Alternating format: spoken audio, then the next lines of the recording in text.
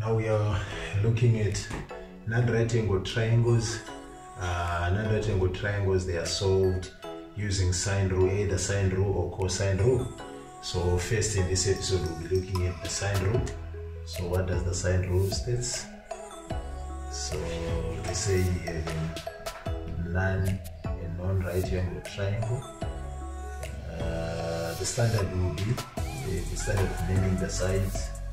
The side which is opposite to angle A, you make use of a lowercase, so lowercase a, lowercase b, lowercase c. So the sine rule states that these ratios are the same. The ratio of sine angle A over A will be equal to sine B over B is equal to sine angle C over C, or you can invert the ratios. A over sine A is equal to B over sine B is equal to C over sine C.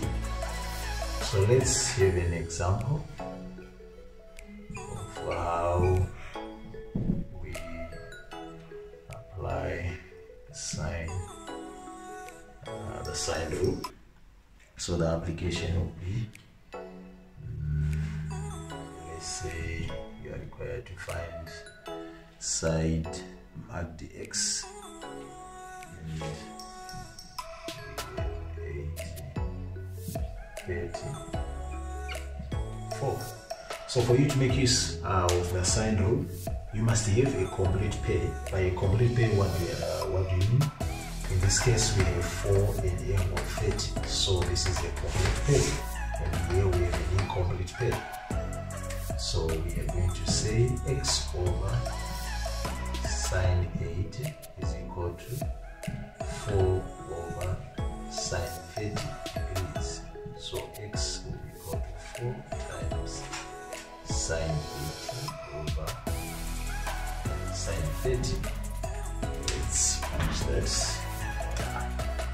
Calculators. Make sure that your calculator is in degrees. 4 sine 80 divided by sine 30.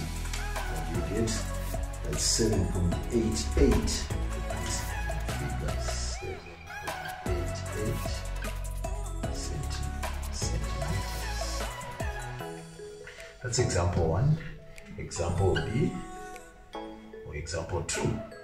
So in this case, we were required to find the missing side. How about when you are required to find the missing angle? Missing angle. So let's say we have one angle given is 53. Let's say we have 53. Let's say that's angle B, and then you are given the side which is opposite to angle B is 3.56 centimeters, and then we are given side C is 4.28. 4.28. So find angle C. Find angle C. To answer that, we say here we make use of sine rule. Remember, we have a complete pair. This pair is incomplete. So let's say sine C over 4.28 is equal to sine 53 over 3.56. Sine C will be equal to 4.28 sine 53 degrees over 3.56. We punch that in our calculators, and remember, okay, let's punch that first in our calculators. 5.28 sine 53 divided by 3.56, you get 0.96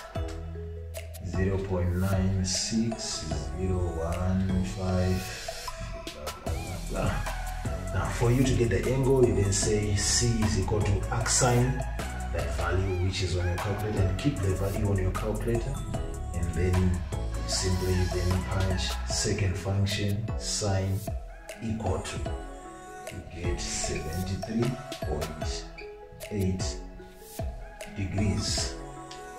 So that's how you make use of the sine rule. Sine rule is only applicable in cases whereby you have at least one complete pair.